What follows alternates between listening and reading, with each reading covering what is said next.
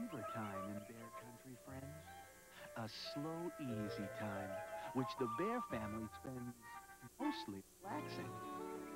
Look, there's Mama Bear taking her ease, quietly rocking, shelling early spring peas.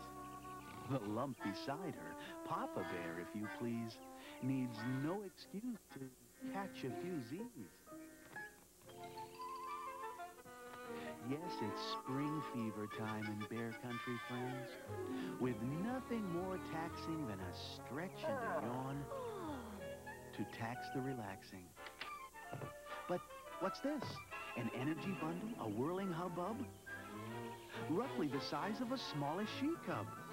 It's Sister Bear. Lovely, my dear, just lovely.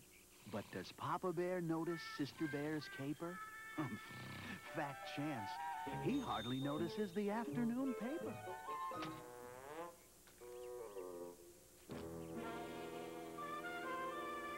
Well, when Papa saw Brother, for that's who was coming, whistling and humming, make that lazy little swing, he didn't see Brother.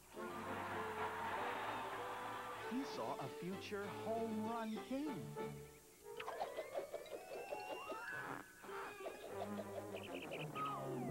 Did you see that? Did you see it? A perfect home run swing. A once-in-a-lifetime superstar. An absolute sure thing. Reminds me of me when I was a lad. A natural free swinger, just like his old dad. Stupendous! Tremendous! A quick look at the paper confirmed Mama's worst fears. A disease that strikes terror whenever it appears. Spring fever had given way to something much more serious. Papa Bear by now was practically delirious. A golden glove first baseman. A superstar reliever.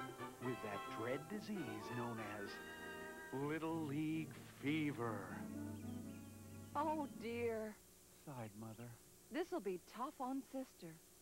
But it'll be a whole lot tougher on Brother.